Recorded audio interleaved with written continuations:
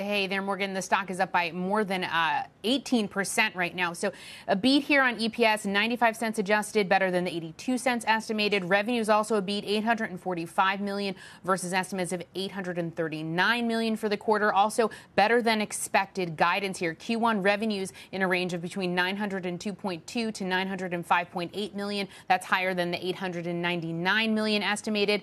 Sees EPS for Q1 in a range of 89 to 90 cents, higher than the 82 cents estimated. Also, full year revenues, $3.925 billion to $3.989 billion, higher than the $3.94 billion estimated. Also, EPS range for a full year, $3.77 to $3.97, also higher than the $3.75 estimated. And also, the company announcing it has agreed to acquire Flow Security, the industry's first and only cloud data runtime security solution. CrowdStrike says that with this acquisition, it will have comprehensive real-time data protection spanning endpoint and cloud environments.